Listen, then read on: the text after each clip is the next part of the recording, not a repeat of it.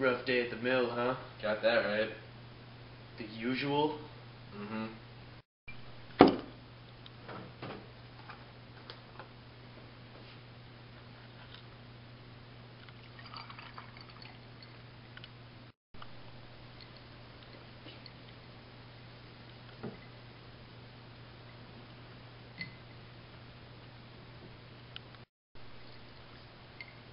It's hard being a colonel in the Union Army.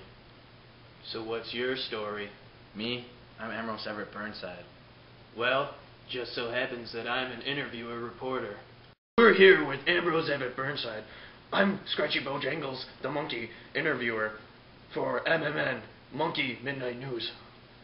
Ambrose Everett Burnside, you were a general in the Union Army.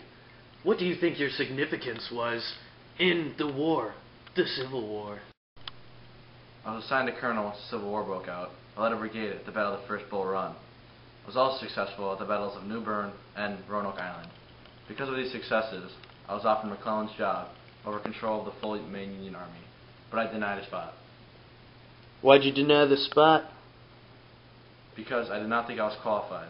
In fact, I was offered it a second time and denied it also. For the same reason? Yep.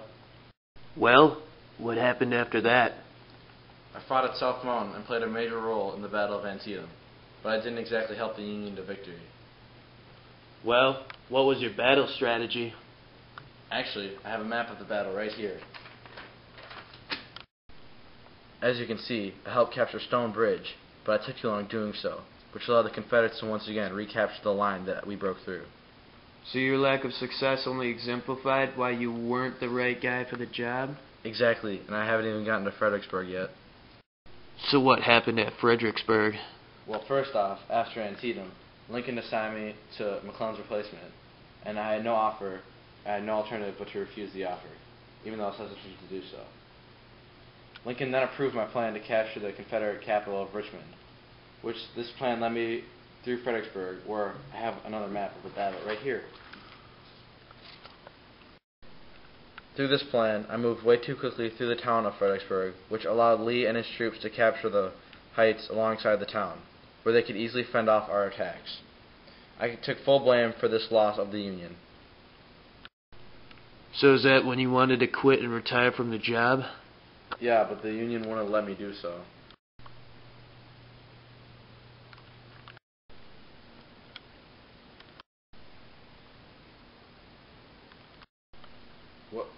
What are you doing?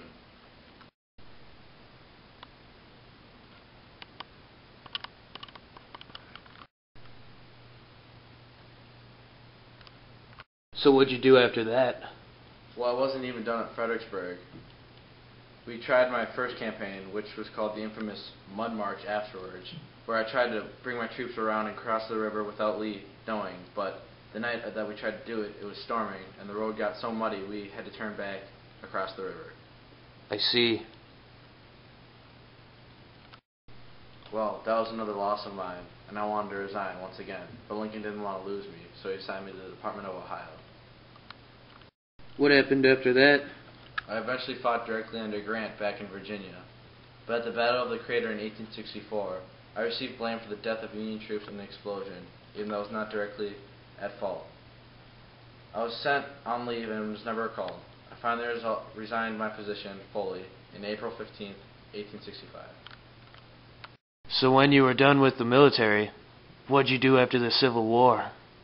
Well, I immediately became active in politics and was the governor of Rhode Island for 3 terms from 1866 to 1868.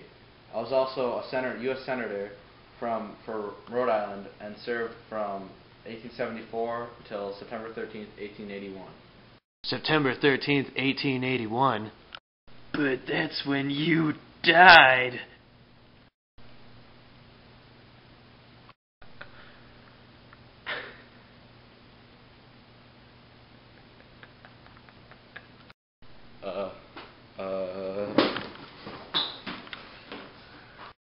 Ambrose Burnside was also known after his death for his unique facial hair, which has since been called sideburns. This has been Scratchy Bojangles for Monkey Midnight News. MMN. So then he just ran away.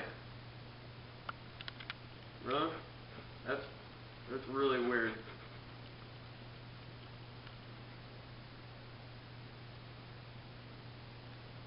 Gonna eat that?